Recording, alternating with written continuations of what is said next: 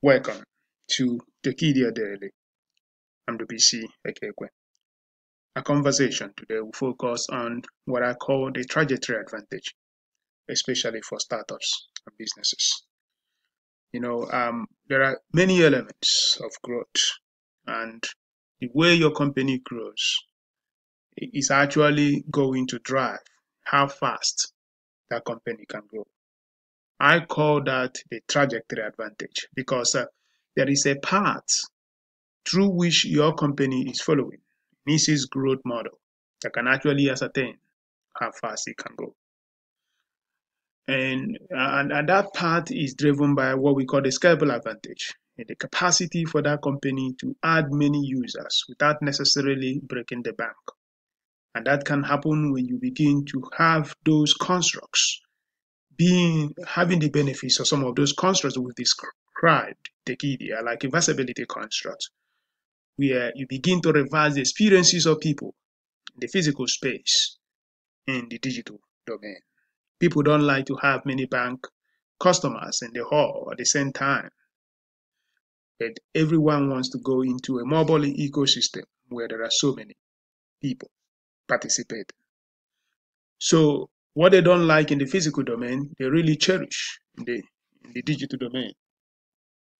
And also we have these aggregation constructs. Constructs looking at the network effects. How do you add many users without necessarily spending a lot of money? So you are just feeding on that capacity that people are working for you as an aggregator while you are making the money. Example is Facebook.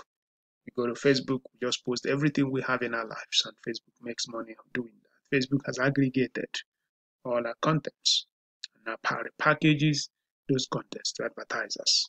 It makes billions in valuations of the company. Why we just waste our time? But because it does this thing so well, many of us would like to go to Facebook. Our friends like to go to Facebook. That also drives the advantage. And if you look through it, when companies begin to experience those constructs, the cost of goods sold, the distribution cost, the margin transaction cost, these are the core elements of that marginal cost. But the most exciting element there is really the acquisition cost. Bring them together, you say, how much can it cost to get new customers? That acquisition cost is where I'm going to focus today. Driving inspiration for a recent piece by Ben Thompson, the guy that breaks that trajectory. So if you look at a scalable advantage, when a scalable advantage is zero, it means that a company cannot just grow. The company cannot just add many users as quickly as possible without necessarily breaking the bank. What happens here is this. The cost goes high over time. That is the acquisition cost. While the growth or the value derivable is not necessarily tracking the cost. So this is what you see in a typical company. Where the man has started a publishing house. He wants to open offices all over the world. He wants to buy cars, buy trucks, buy van, hire staff. So the cost ramps up even when that growth is not tracking it. He just started a traditional bank. He wants to have branches all over the country. He's employing people buying cars. That is what you see. The cost goes high.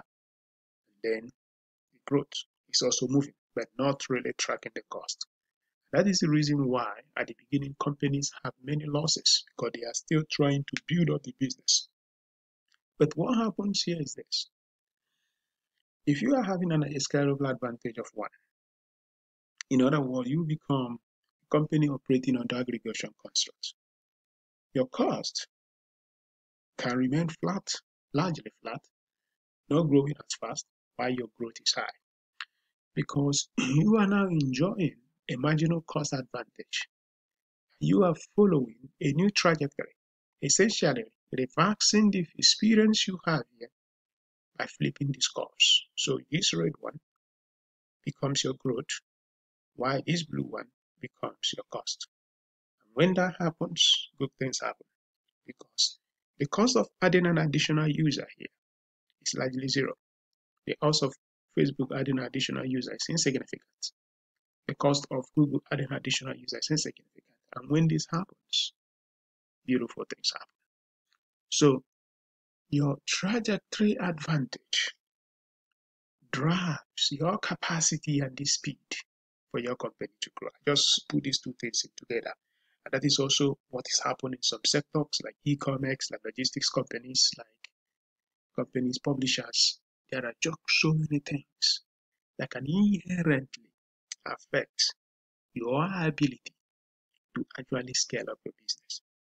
You need to know in which sector, in which specific category you are to understand how fast that company can grow. Because that is also what is going to drive your business valuation. You are listening to Tekedia there.